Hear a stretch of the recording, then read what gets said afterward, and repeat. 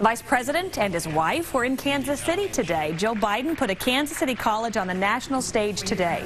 This afternoon, Joe Biden's wife, as you know, visited Metropolitan Community College to learn how the college is educating its students in the healthcare technology field.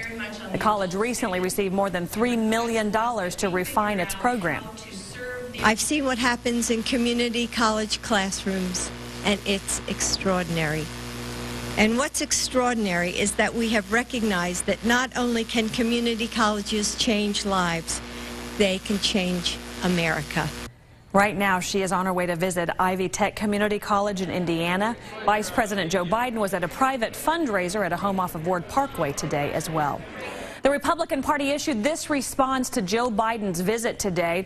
The high gas prices, lost jobs, and increased debt that have defined the Obama administration have made Missourians worse off than they were 3 years ago. And there's no doubt they will hold President Obama accountable for that record in November by supporting Republicans at the ballot box. Again, the Republican response.